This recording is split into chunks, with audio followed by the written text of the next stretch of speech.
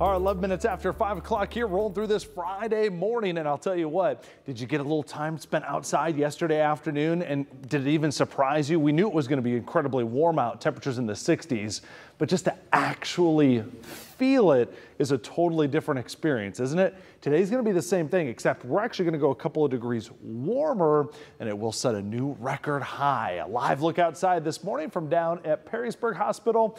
Thanks to our friends at Mercy Health for sharing these images with us here. Current temperatures, again, downright almost unbelievable how warm it feels outside right now. 53 degrees in Toledo. It's 56 in Indianapolis.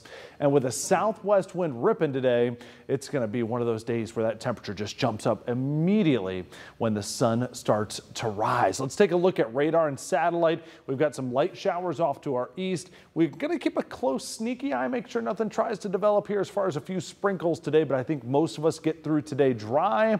And with that southwest wind, more sunshine starts to build in. Should be a fairly bright and sunny day.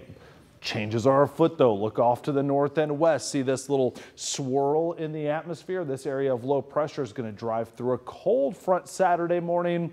And when it does, it's going to slowly start taking our temperatures back down as well. Could come with a chance for some light showers tomorrow morning as well. Let's look at it, our hour by hour forecast. Here you go through today. Again, maybe an isolated brief sprinkle. I think we get through today. Just talking about the heat and the warm weather, a gusty southwest breeze. By 3 p.m. we're in the mid 60s. I think we break the record maybe as early as 2 p.m. this afternoon. Tonight, here comes that cold front early tomorrow morning. I told you there might just be a few light showers with it.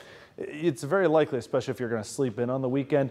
This goes by without you even noticing. Still going to be pretty breezy, still going to be pretty mild, but we're talking 50s for highs tomorrow. Plenty of sunshine out there. Notice that wind direction, though, has shifted to more of a west-northwest, and that's what's going to slowly bring in that cooler air as we get through the weekend. So highs in the mid-60s today, that's a record setter. Saturday, we're talking about a high of 51 degrees for tomorrow.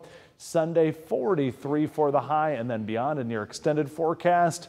Here you see next week back closer towards what you'd kind of expect for February. So I know most schools don't have spring break until the end of March or early April, but let's go ahead and call this a mini spring break weather-wise today with a new record likely on the way this afternoon.